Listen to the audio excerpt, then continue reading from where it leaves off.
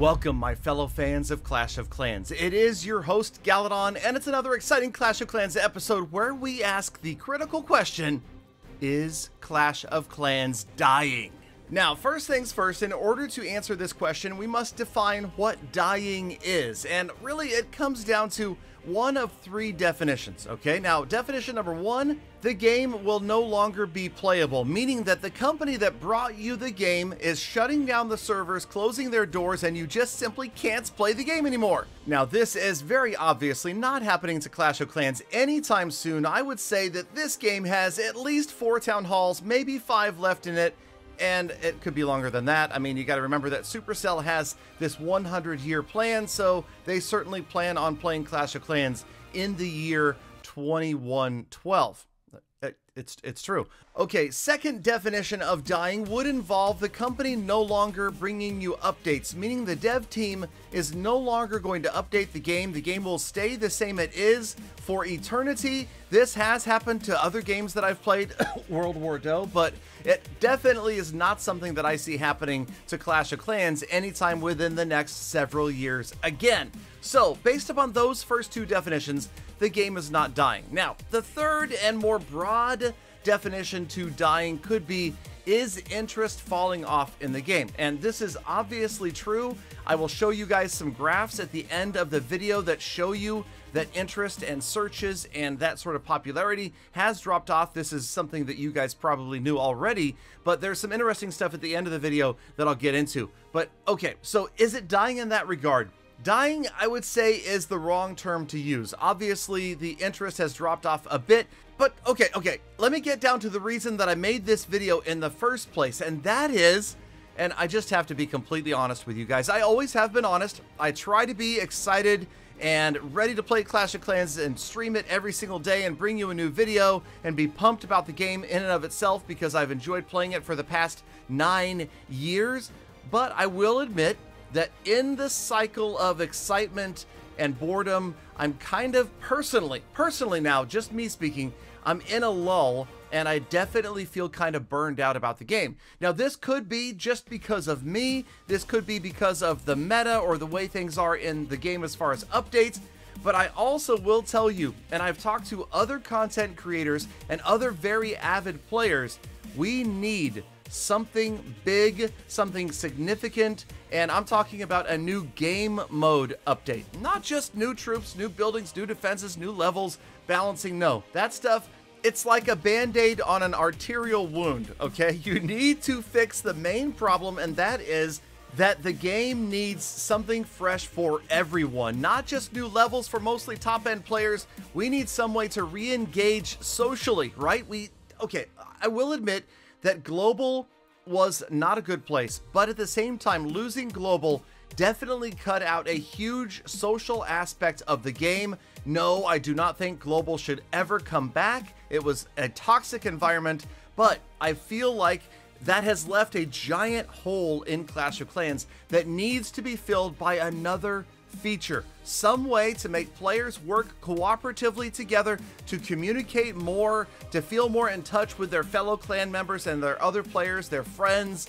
And I'm not exactly sure what that is. I'm not a game designer and I don't know exactly what the missing formula is, but I do know from a player's perspective that certainly we're missing something since the loss of global, and the recent updates have only brought new levels, not really any new sort of game mode. Even the Town Hall 14 update, you know, it did bring a ton of new content, but it didn't bring something to help keep players engaged as they work their way through the town halls, and I feel like that's really what we need. Now, of course, this is only one man's opinion, right? This is just my opinion, and remember, opinions are like butts. Everybody has one, and they all stink. So you may not agree with what I have to say, and that's fine, but I do feel like this is a significant issue that I've talked to other players and content creators about, and they feel similarly. So I am certainly hoping that the end of the year update, this last big update that usually comes in December, will bring us something like that that will refresh the game and perhaps even bring a new game mode. And no, I'm not talking about Builder Base or Clash of Clans 2, just something again that would kind of reinvigorate the social aspect of Clash of Clans, which really is what I feel like has kept this game going for 9+ years, which makes Clash of Clans a true unicorn in the mobile gaming community. Wait, that's it. Maybe we just need new levels to the unicorn. No, okay. But seriously, so that's kind of why I wanted to make this video, not because I think that Clash of Clans is dying in and of itself, but right now my interest in the game is at the lowest point that it's been since probably like the Town Hall 11 days. And I continue to make the videos, obviously. I continue to play the game and stream. I will admit that I live stream. Like I said this just the other night on Facebook. I said, you know, you guys, I am streaming more to have the social interactivity with you, the players, to chat, than I am for the game itself. The game is almost like a backdrop to the conversation that we have on Facebook. So if you guys want to stop by, fb.gg/realgaladongaming, and I certainly still raid constantly. We're playing a lot of Gold Pass Clash, playing a lot of No Cash Clash, and I will also admit that those two accounts are really what keep me engaged in Clash of Clans right now because of the grind. You know, people complain about the grind, but at the same time, the grind is very rewarding as you work your way through the town halls, and that is again why I think Clash will continue to be successful even without a lot of new, really diverse content coming to the game in the last year or so. So, yes, you guys are definitely supportive of the content creators, and we are trying to be supportive of you, the players, as well. And I do feel like that is definitely a two-way street. And so I thought, with that being said, let's go ahead and take a moment for a little Gala therapy session.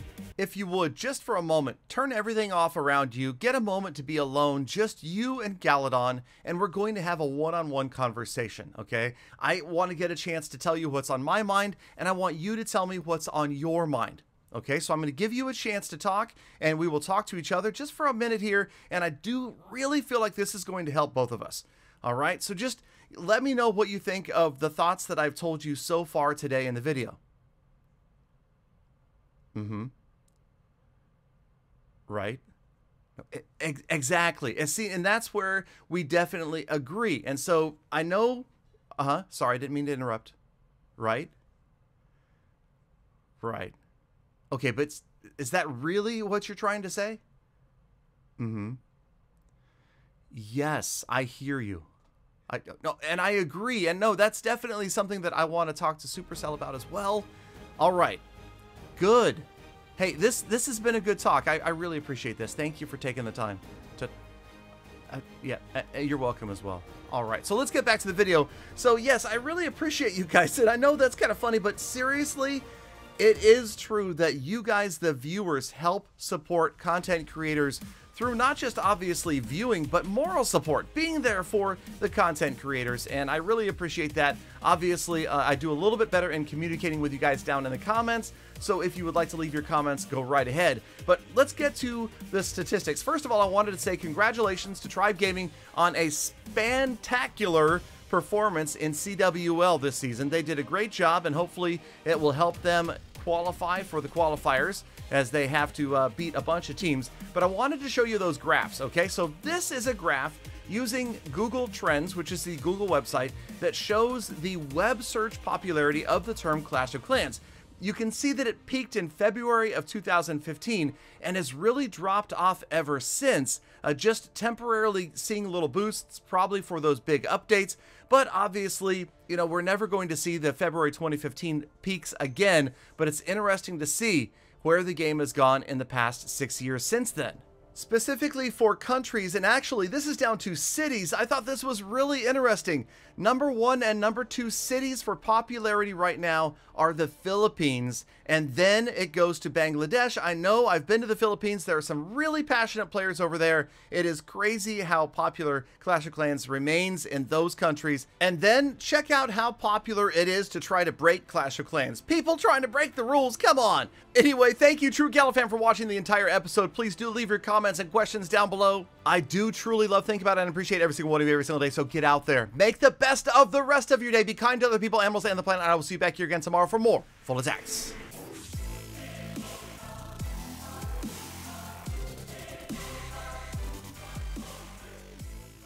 Galadon! Galadon! Clash of Clans isn't dying, but your hairline is.